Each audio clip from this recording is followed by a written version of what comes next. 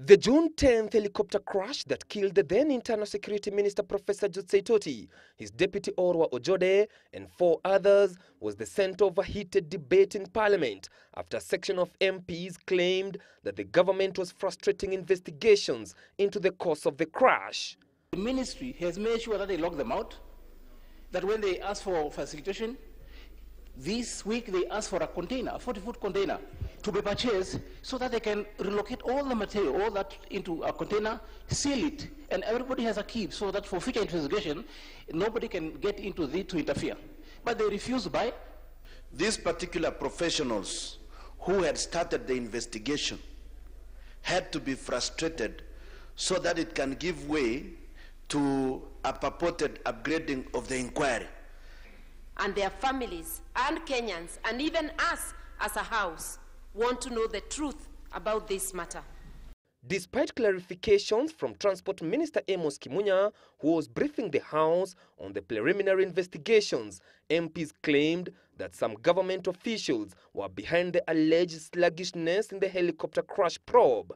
If today your boss was to have the kind of accident that happened to Honorable Saitoti and Honorable Ojode, and you are the police commissioner and you arrive at the scene, and you leave without having secured the scene.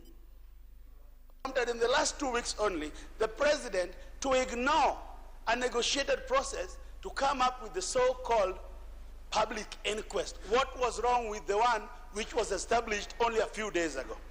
To the chief investigator, they did visit the site. They've been working together. And they did mention they only needed to be in the country for 3-4 days, gather the information, go back to South Africa, prepare their notes, and then come back and present themselves in the inquiry.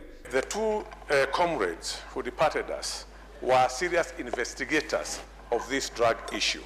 And they brought various reports in this house.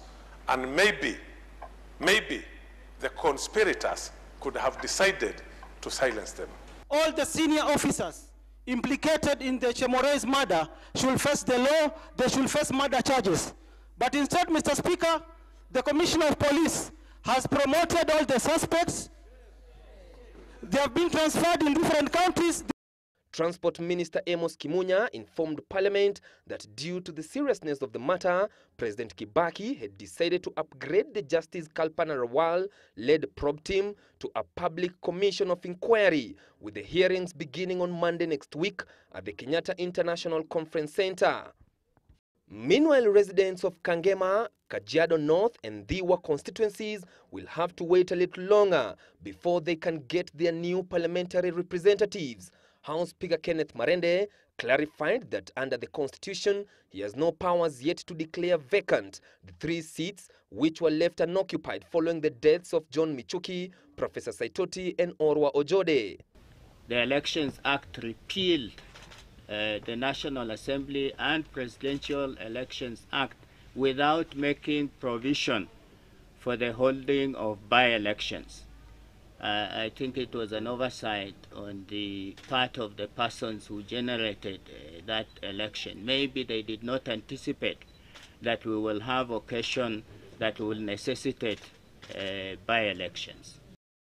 Marende was speaking during a ceremony to issue 10 million shillings insurance checks to each of the families of the late John Michuki, Professor Saitoti and Orwa Ojode. Meanwhile, in Parliament, MPs debated and unanimously adopted the amendments proposed by President Kibaki in the Political Parties Act and the Elections Act after declining to assent to the Statute Law Miscellaneous Amendment Bill as passed in Parliament last week. For now, those seeking to vie for a parliamentary seat in the coming elections and have no degrees can sleep easy after the Elections Act was left intact. However, for those who are planning to party hop, they have no choice but to shelve their ambitions if they fail to clinch their party nominations. Chris Dair, Citizen Live at 9.